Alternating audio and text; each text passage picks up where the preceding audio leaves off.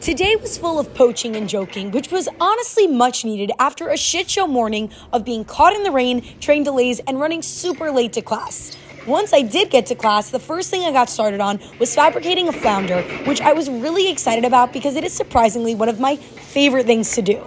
Afterwards, I did some mise while my teammates got started on the leek fondue and court bouillon. Next, I made an aioli sauce with help from Kevin, and then began cleaning artichokes, one of my favorite vegetables ever. Then we got those in lemon water while preparing the bronzino for poaching and rolled up our papillettes.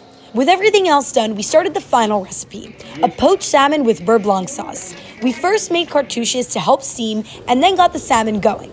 My friend Dom popped in to share some food he made in his class. Then I finished up by making the beurre blanc sauce, which broke at first, but I was able to fix. Then we plated everything and got to taste our food before we cleaned up, and I head out and straight to work, which was super busy because of the holiday season.